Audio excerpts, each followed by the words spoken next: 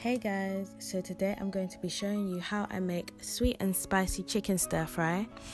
The first thing I do is I slice the chicken thigh fillets into strips just so that it can blend in well with the vegetables that I'm going to add into it later.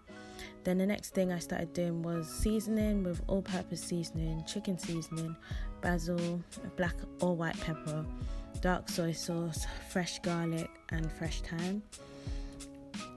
And so right now I'm just scraping all the garlic that I grinded into the mixture. I prefer to have my garlic grinded because I just feel like when it's chopped it just gets lost in the sauce, and it might not, I don't know if it really adds as much flavour as if you just chopped it. So yeah, that's how I did it like that. And I put the pot to heat up with olive oil on the highest heat with some onions, and yeah, just add some onions, and once it's hot then leave it to saute for a while. I kind of left it on a high heat and I didn't realise, so it was frying really quick at this point.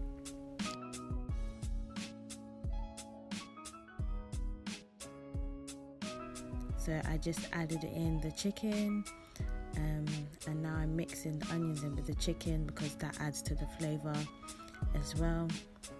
And I prefer to add my onions to fry before I add in the chicken when I'm doing stir fries, because I just feel like it's nicer when you allow the onions to fry by themselves and then you add all the other stuff in. So yeah, after it had been cooked for a while, I started to taste it and see if it needs more sweet flavours or if it needs more spice.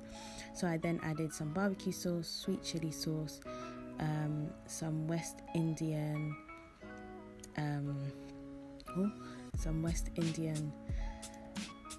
hot pepper sauce, and yeah, that's what I added in then, just to give it a sweet and spicy taste, as that is how I like it.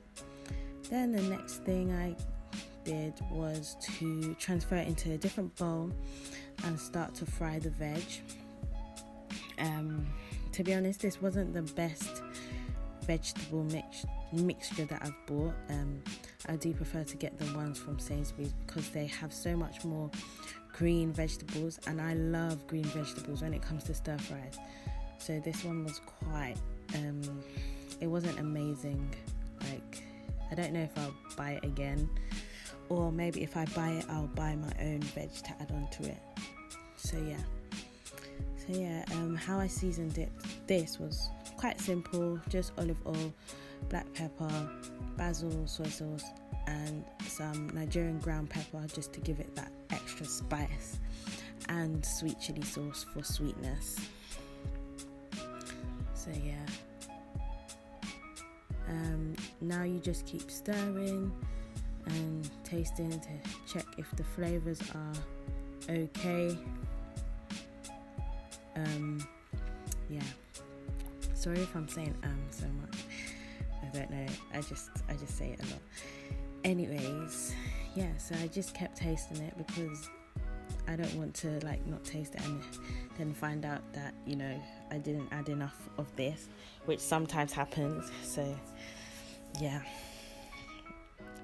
but if you're cooking for other people, then I would say that you should maybe take a bit out at a time and then taste it, but don't double dip, because you can't do that when you're cooking for other people, whereas this was for me and this is a meal prep for myself, so it doesn't really matter.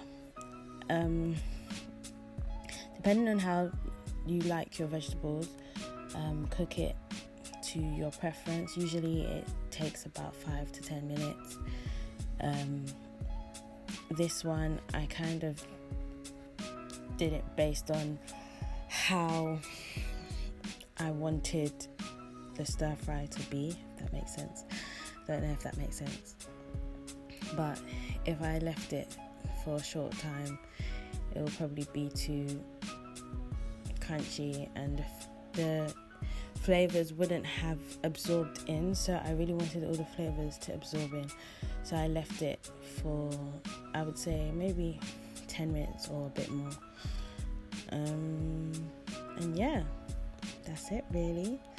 Then after that, it's ready to eat.